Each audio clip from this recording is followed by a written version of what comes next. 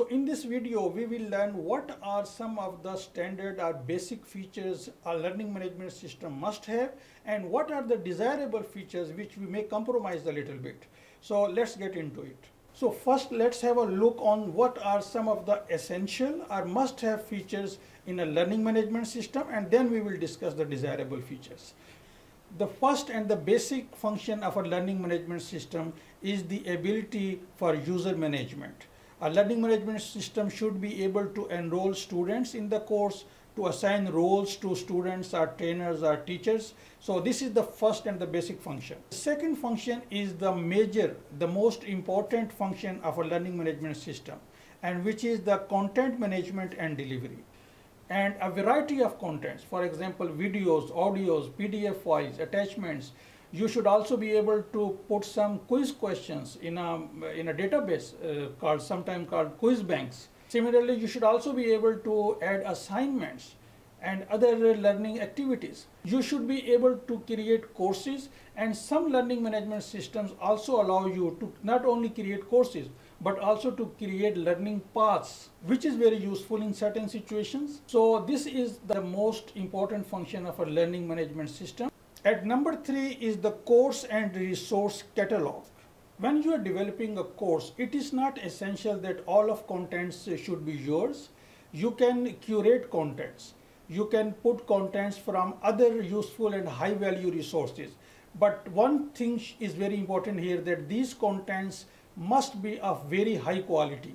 So you can put some YouTube videos, you can put some PDF and files and other resources or links from other websites. But there are a few things which you should be looking for when selecting an LMS. For example, if you put a YouTube video and you try to embed that video into your course, at the end of the video you don't want YouTube to show the related videos, because those videos you don't want to include in your course. So you should have the ability to customize the embedding. Similarly, some people even try to minimize the logo of the YouTube. So these type of customization ability and ability to make the catalogs of these curated courses must be available in your LMS. Number 4 is reporting and progress tracking. Report and progress tracking is also very important, and there are a lot of things you can track, because most of the modern LMS, they are using the data mining functionality, and you can track the time spent by students on a certain module, whether they have attempted a quiz 1 time or twice or 3 times. So similarly, you can also track whether they have attended a particular part of a course and how much time they have spent on that particular part. So all these type of data can be tracked, and actually all these LMS have so much data that we don't have time to use all of that, but some of the important data we must be tracking, and we must be looking for the progress of the students throughout the course. And some also develop the learning paths based on certain requirements that a student must have participated some of these activities before they can enroll in a next stage of the course. Similarly, you should also be able to grade immediately as soon as they submit the assignment or a quiz. Their grade should be available to them. So all these type of activities, progress reporting and all these activities must be available in the LMS. Number 5 is communication. There are various forms of communication, but we are talking about here is the two-way communication between a student and a teacher. So teacher should be able to transmit the information to students during the lecture. It's not only the audio and videos which the teacher should be able to transmit, but also during the lecture, the screen recording, the screen capture should be able to be transmitted to the students. And some LMS in the higher education, they also have the ability for students to ask questions during the lecture anonymously, because some students are shy of asking questions. So this is a very good feature that they can ask the question and teacher can reply to them. So some people define e-learning as a remote communication. So therefore communication is very important, and there are some other forms of communications as well. For example, some charts or some graph software should be integrated into the LMS so that teacher can show anything in a graphical manner or in a chart. So these are some of the communication capabilities which you should be looking for in the LMS. These must be available in the LMS of your choice. And now we will discuss some of the desirable features a learning management system should have. So the desirable features which you should be looking for depend on your target audience. And these should be the features which your audience must value. So you should take into consideration that you are not paying anything extra for a feature which is not valuable for your target audience. So keep this in mind when selecting any of these features. The first desirable feature which I listed in this video is the ability of the LMS to customize. Branding is also very important. You should be able to customize the interface. Branding creates an impression on your clients or on your employees. So you might want to change the font size, or you might want to change the style or the color of the themes. Sometimes you might want to change the user interface depending on the website design of your company. So LMS should be able to provide this support to you. The second desirable feature is the collaboration tools. Collaboration tools are also very important. These tools include groups, capability to make announcements, or discussion boards. On discussion boards, participants can post messages and then read at any time. So this is an asynchronous type of communication tool. So these are some of the collaboration tools, and other tools might include blogs, and other features might include the ability to make attachments like file attachment or a video attachment on these discussion boards so that people can collaborate with each other.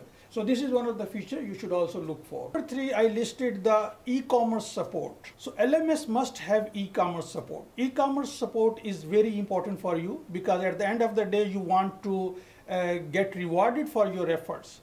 The efforts you have put to curate those courses and those training products.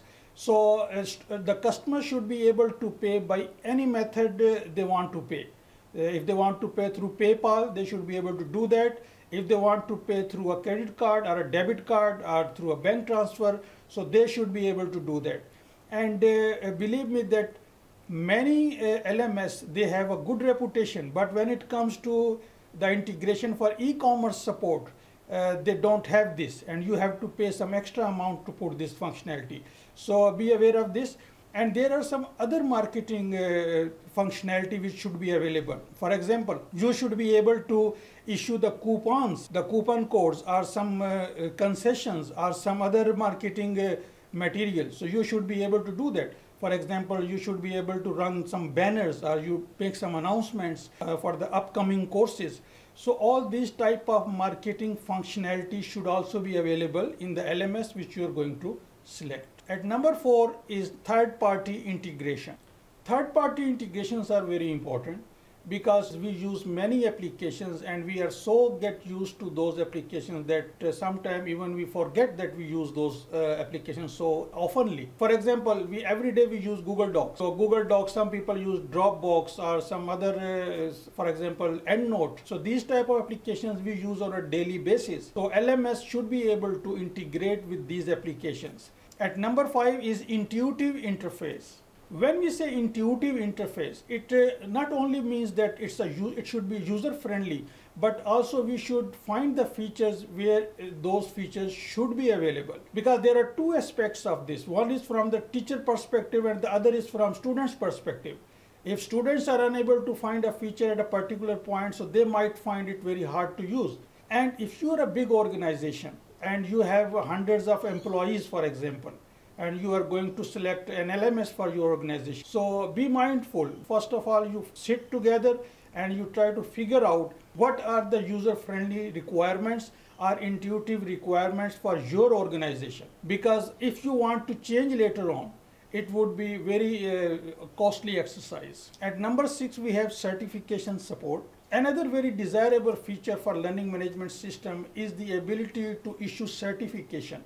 Because in some geographical regions, the candidates prefer a certificate when they finish a course.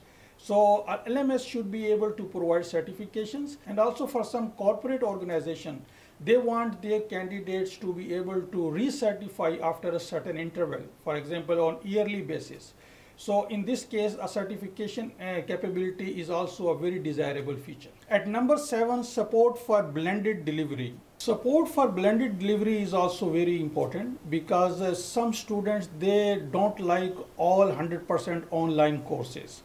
They want to participate at least some of the face-to-face activities. Your LMS should be able to include those face-to-face workshops or a practical exam or computer classes or hands-on practice on computers into your course. LMS should be able to include those offline activities into the course. So this is another very desirable feature. And the last feature which I listed in this video is the gamification. Gamification, if done properly, is very effective for user engagement. Students play games and they learn, especially the K-12 students, and when they progress in game, they get scored, they do competition, and in this way they learn. So this is also very useful, and some of the LMS are effectively using this in their system.